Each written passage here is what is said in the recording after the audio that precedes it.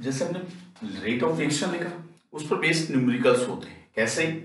As example A plus to be is equal to 3c। Rate of despairing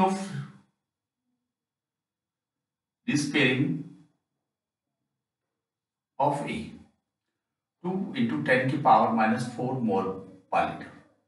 calculate the rate of despairing of B, मतलब इसमें reactant product में change हो रहा है, तो इसमें हमें क्या कैलकुलेट करना है? हमें डिस्पेयरिंग रेट, मतलब डिक्रीजिंग द रेट ऑफ ए दे रखा है, हमें निकालना क्या है? Despairing rate of B and formation of सी, इसको निकालना है। तो फर्स्ट हमें क्या करना है? इसमें हम रेट इक्वेशन लिखेंगे।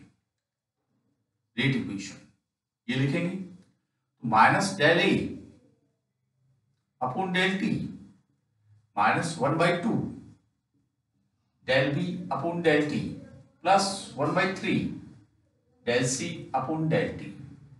अब हमें इसका रेट ऑफ डिस्पेयरिंग दे रखा है, तो क्या है? Rate of despairing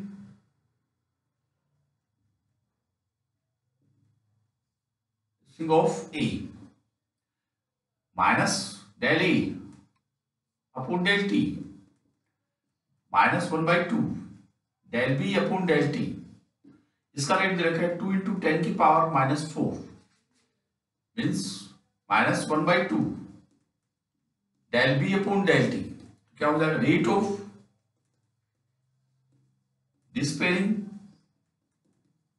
of B del B upon del T is equal to 2 into 10 की पावर माइनस 4 मीन्स 4 into 10 की पावर माइनस 4 मोल पर लीटर पर सेकेंड।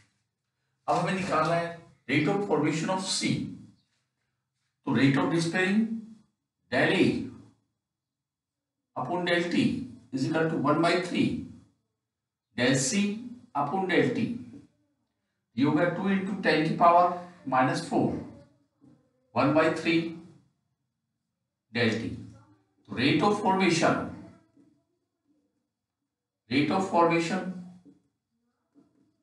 ऑफ ए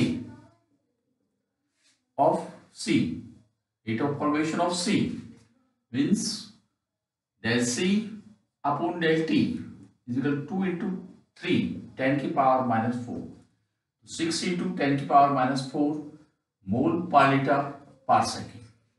इस तरह से हम रेट इक्वेशन से डिस्पेयरिंग रेट और formation rate. Next example N2 plus 3S2 is equal to 2NS3।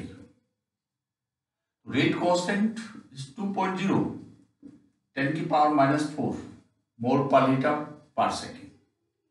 Calculate the rate of despairing of hydrogen and formation of ammonia. तो first rate equation minus del N2